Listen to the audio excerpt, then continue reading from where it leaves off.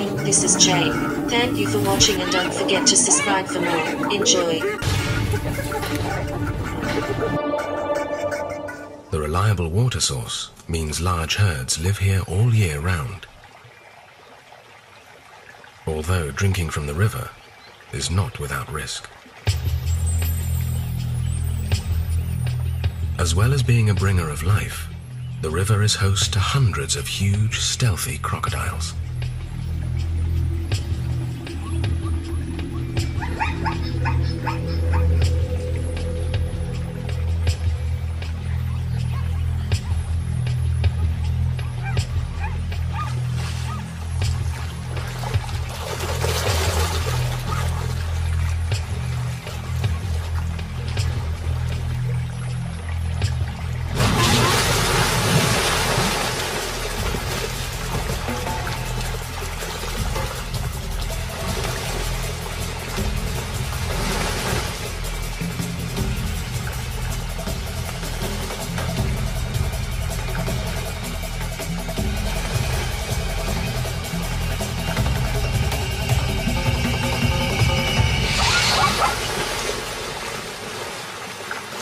The reptile muscles tire, and the zebra gets lucky. Safe in the herd, but he will have to return to the river to drink. And there are other predators who know this.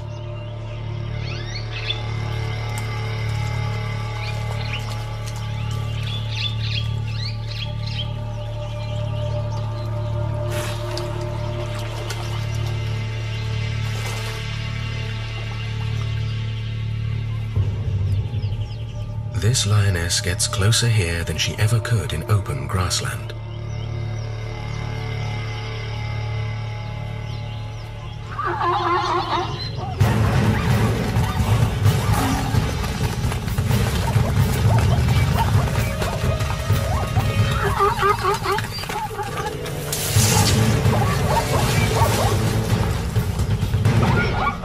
It's a bold strategy.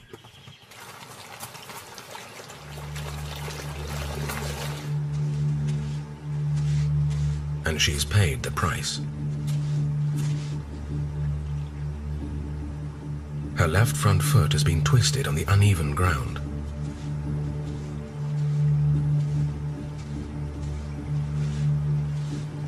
An injury like this could mean the end of her hunting days. A sentence to death by starvation.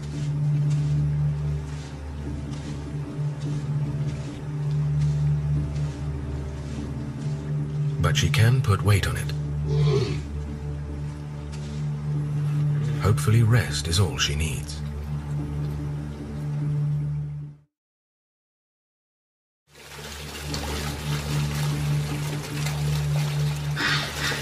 Thompson's gazelles frequently try to cross the river, driven by an instinct to seek out new pasture.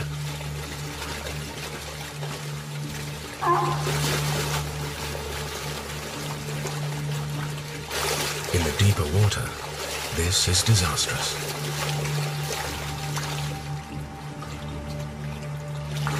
The crocodiles squabble over the tiny gazelles, but not for much longer.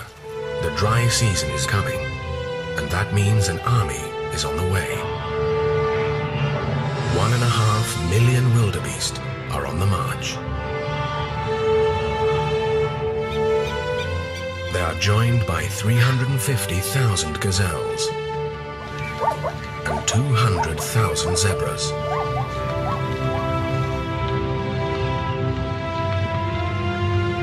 It's the largest mammal migration on Earth. They've spent the wet season in the short grass plains of the Serengeti. Once the rains stop, the grasslands are soon exhausted. So these 2 million grazers head north to seek out the long grass plains. After 100 kilometers in the blistering heat, they're almost there. Only the Mara blocks their path. On its own, a 250-kilo wildebeest is a powerful animal. In a group, they're almost unstoppable.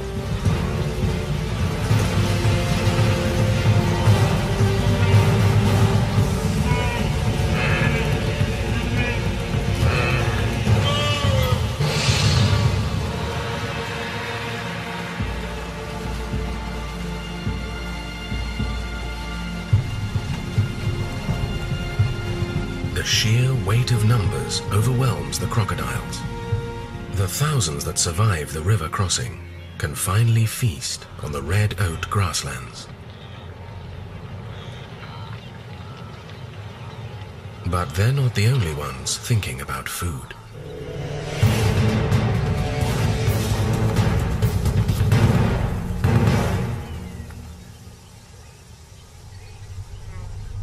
"500 lions call the Masai Mara home, the second highest lion density in Africa.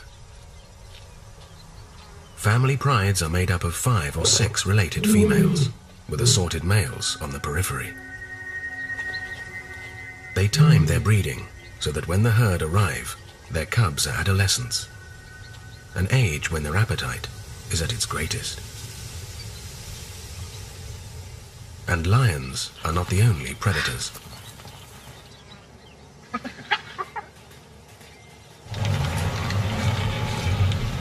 But the arduous migration means the herd gets good grazing all year round.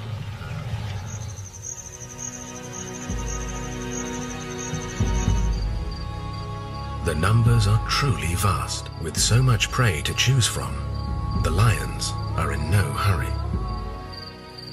Now they can get close to their quarry without being seen.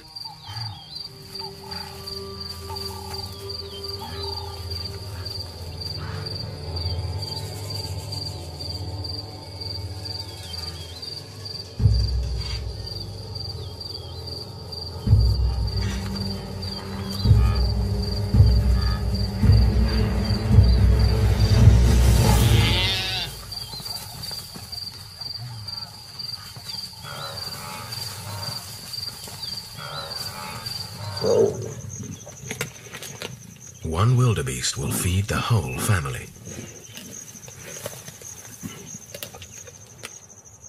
The huge number of predators has little impact on the herd. It's the well-watered plains they rely on. Without them, the migration circle would be broken. Without the Mara, the huge herds could not exist.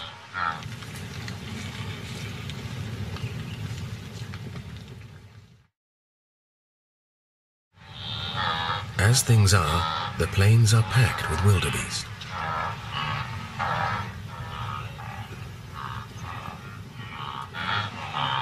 And at the start of the dry season, more arrive every day.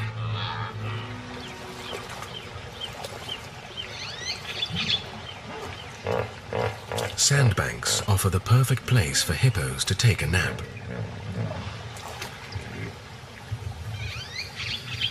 Secretary birds comb the grass for snakes.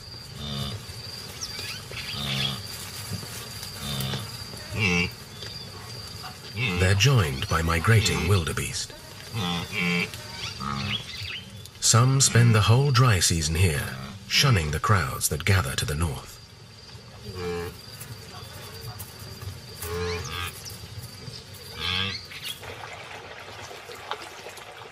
Crocodiles are plentiful here as well, and just as large as those upriver.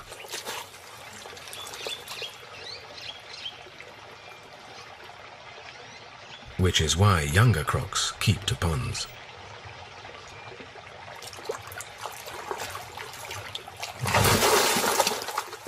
Bad-tempered adults could do serious damage to one another if not for their thick armor-like skin.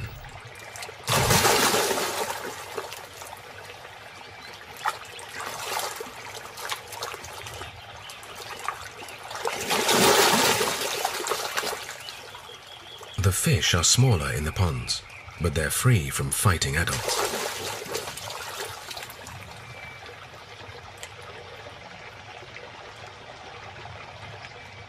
By October, most of the females have laid eggs in nests on the banks, and these need guarding. they lose all interest in food. Not so this Nile monitor lizard.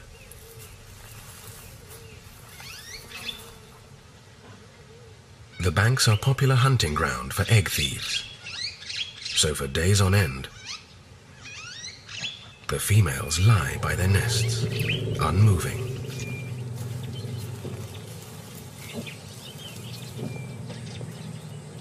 It takes the threat of being stood on by an elephant to break her resolve.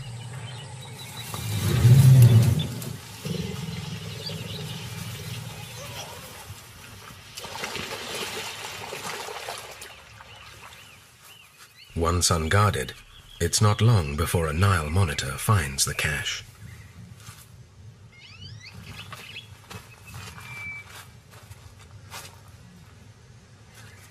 He has to work fast to dig them out.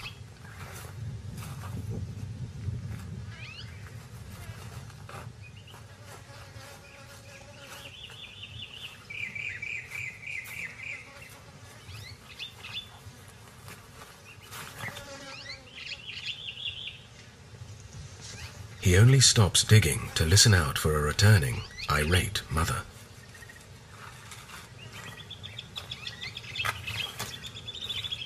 He's got one. It's time to leave. Once the nest has been opened, there's an opportunity for other scavengers, like this slender mongoose.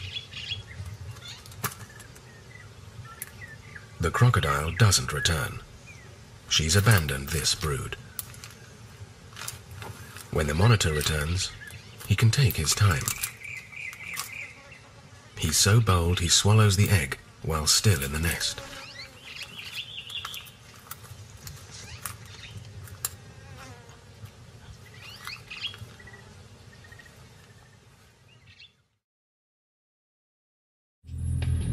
When the Mara leaves the Serengeti, it passes through fields and pastures.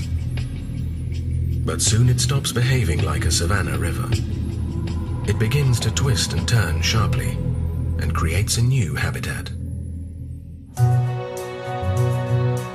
An abundance of tropical woodland clings to the winding river. This forms a dense, hostile rainforest similar to the Congo. The impenetrable nature of the swamp and swarms of malaria-carrying mosquitoes have kept this area free of human activity.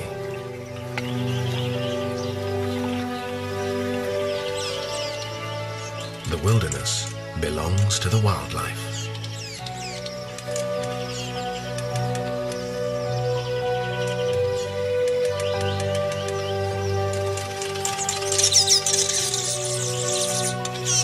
Large numbers of snakes have also helped keep people at bay.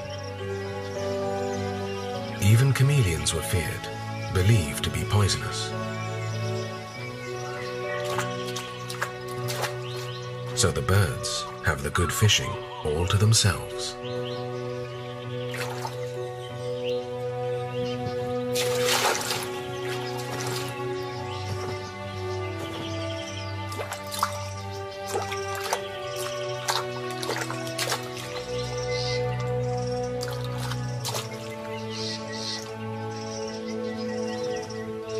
The open water is a hunting ground for African fish eagles.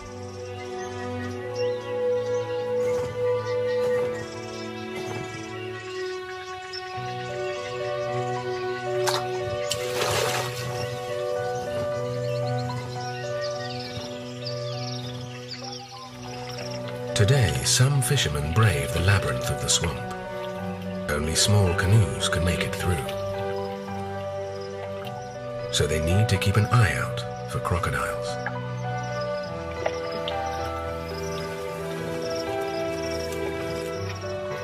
In the wet season, fish are plentiful. It's worth braving the swamp.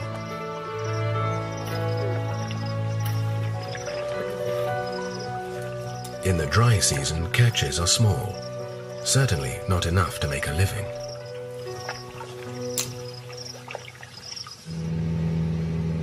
So, many have cleared land on which to farm. Every year, fires eat further into the ancient forest.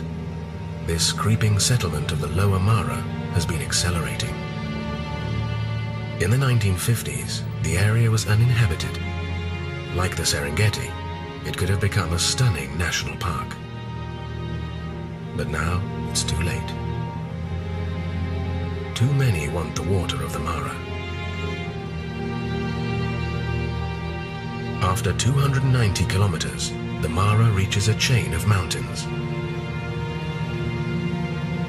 The river spreads to create a massive swamp before emptying into Lake Victoria. The land here is also being eyed longingly for agriculture. But the problems at this end of the river are not the biggest the Mara faces. Changes in the headlands could threaten its existence. In 1995, this was a thick canopy of treetops that stretched from one horizon to the other.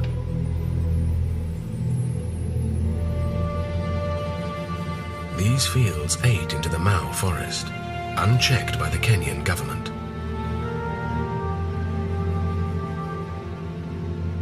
In 1902, the Mau Plateau was protected as a water catchment area.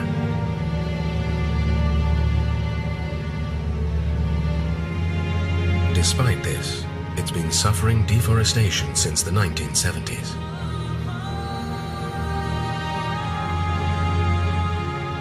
Of the original 4,000 square kilometers of pristine forest, only half remains.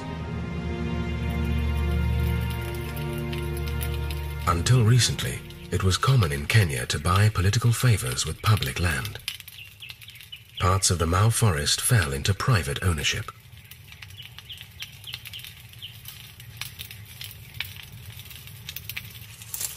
This fertile land was sold to smallholders who cleared it to plant crops they could sell.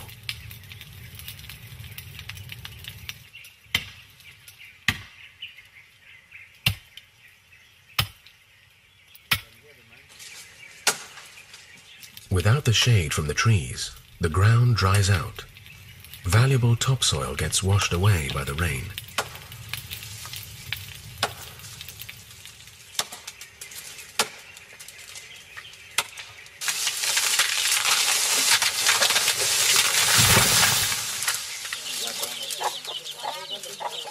For these families, this move meant investing all their savings.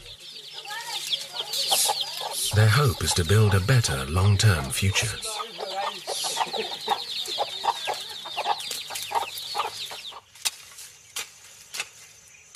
But for all their hard work, they'll need the land to stay fertile, and that's unlikely.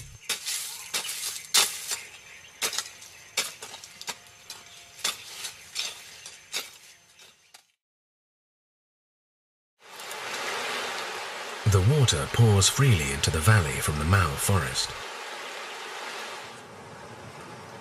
The forest that soaked up the rains and released the water gradually is no longer there. Kenyan scientists take regular readings of flow rates, and the results are alarming. The water flow is fluctuating much more than it ever has. What's more, 60,000 tons of fertile soil washes into the river every year. It's a lot for the Mara to deal with. And there are new demands on the river.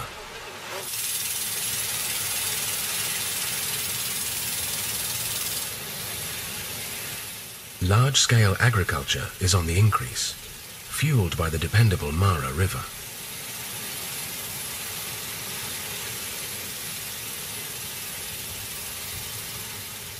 In dry years, 25% of the water has been taken to service farming.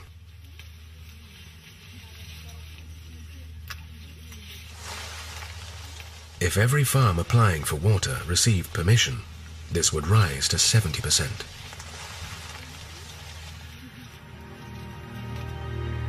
The deforestation upstream means water levels now drop sharply in the dry season.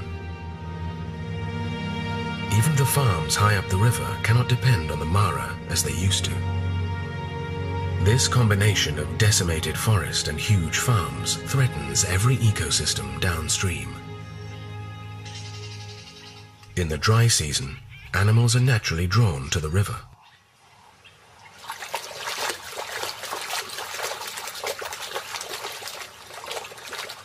When the levels are this low, Grant's gazelles can easily wade across.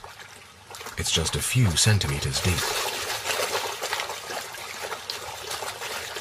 They're semi-desert dwellers and have probably never seen a crocodile, which gives the crocs a chance in this shallow water.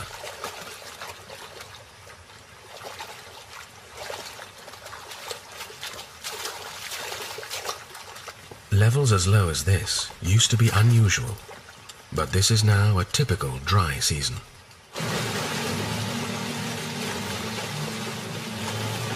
By December, wildebeest crisscross the river, seeking out the last of the good grazing. The Mara is no longer the barrier it was. The crocodiles are much easier to avoid.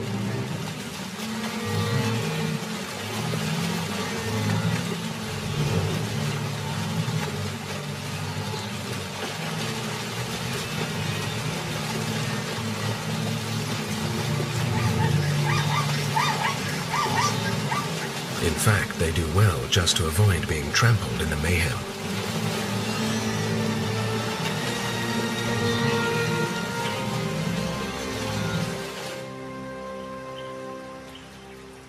The delicate Thomson's gazelles are also drawn to the river. The instinct to cross in search of new grazing remains strong.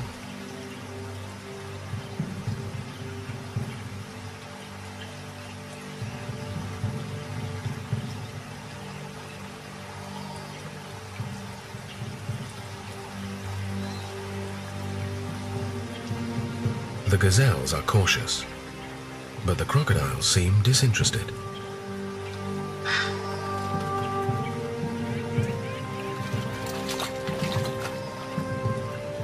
Eventually, one of the females braves the water's edge. The water is too low for crocodiles to get close enough unseen.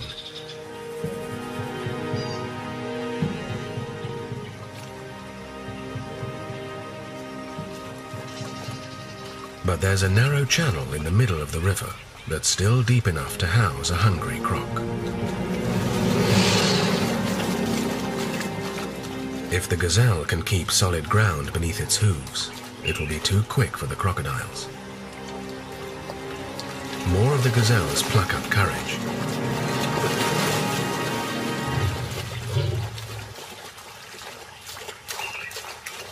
The little antelope seem to be winning. But the crossing is attracting more crocs. The gazelles are growing in confidence.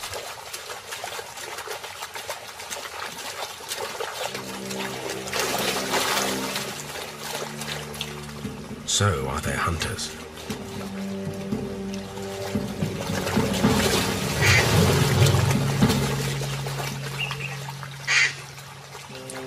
Incredibly, the rest of the group continue with their crossing as the armored giants devour their companion. It's like the crocs are just tree trunks.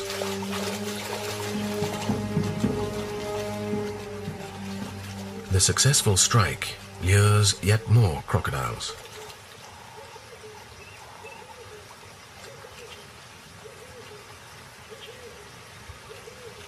The remaining gazelle seem undeterred.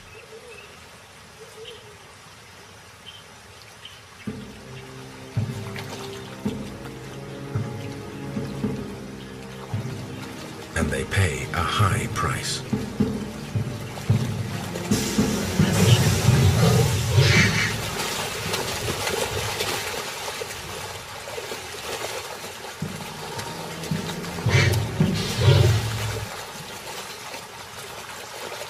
Five dead in 10 seconds. Whether the river is high or low, the crocodiles always prosper.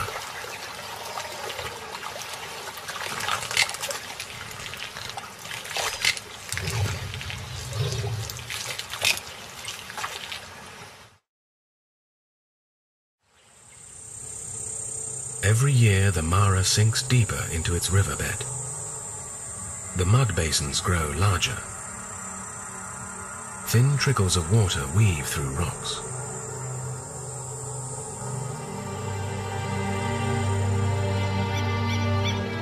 The Mara is sick.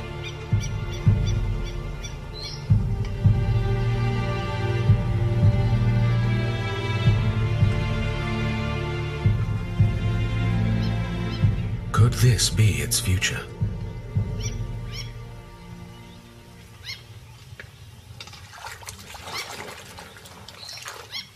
If the Mara stops flowing in the dry period, it would be catastrophic. Millions of animals depend on it during this time. The spectacle of the migration brings tourists to the Masai Mara.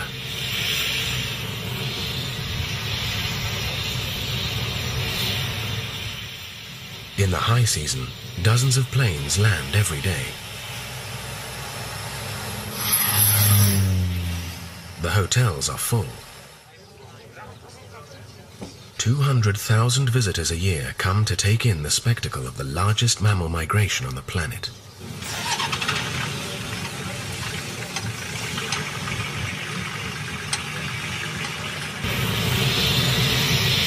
Tourism has become a vital industry in East African countries like Kenya. Thousands of jobs and millions of dollars will be lost if the herds stop coming. It's a financial pressure that works in the Mara's favor. Thankfully, the Kenyan government is now fighting the previous culture of corruption. The clearances that were widespread are being halted. Land titles sold illegally are no longer recognized. In 2005 alone, 10,000 settlers were evicted. It's been a controversial decision. These are normal people who are working hard to build a better future. Although they did nothing wrong, those dreams have come to nothing.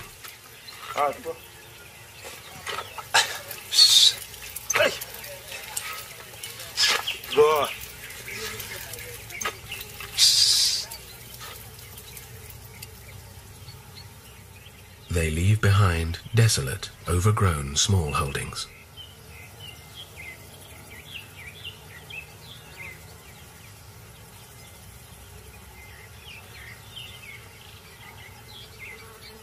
Once so full of promise, now security guards patrol ruins to stop smallholders returning.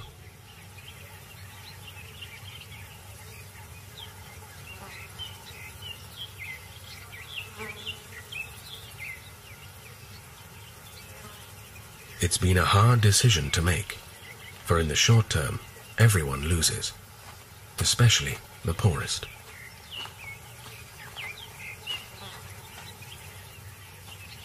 And the forest has been devastated.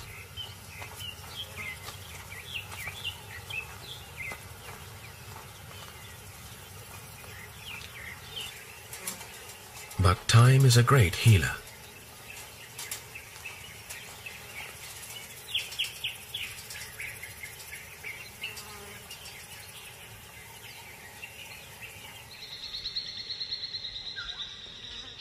The forest will eventually reclaim this land. And a line has been drawn. Short-term gain cannot be allowed to cause long-term catastrophe.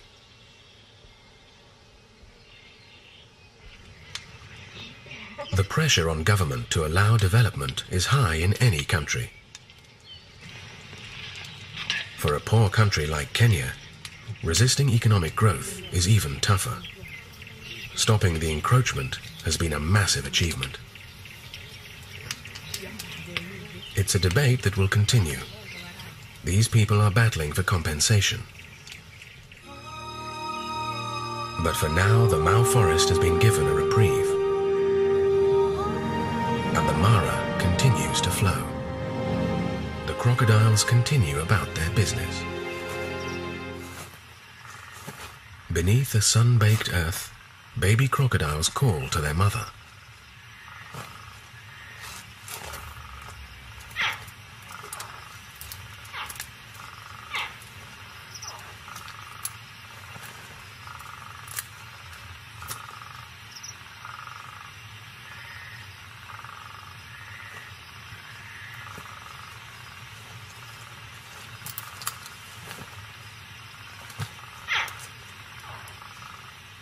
One at a time, she lifts them tenderly into her mouth, without a scale being harmed.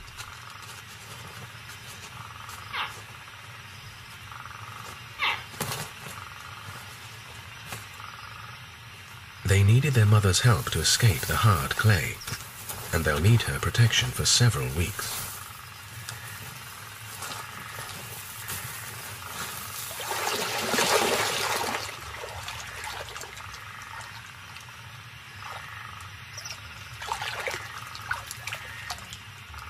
To the other crocodiles, they're a tasty morsel.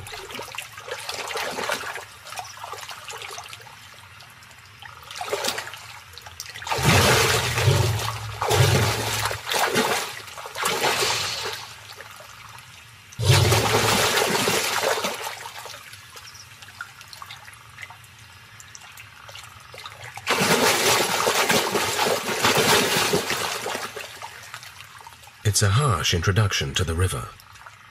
Some of the brood seem to have gone astray. The mother quickly rounds them up. She misses some because more of her babies are hatching, and she can't leave them for long.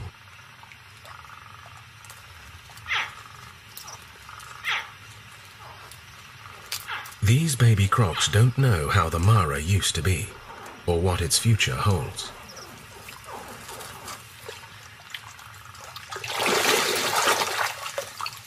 Their race is millions of years older than the Mara, and will be around for millions of years to come.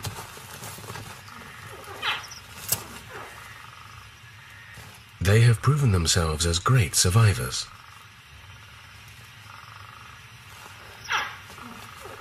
Can we change our ways and create a dynasty as great as the crocodiles?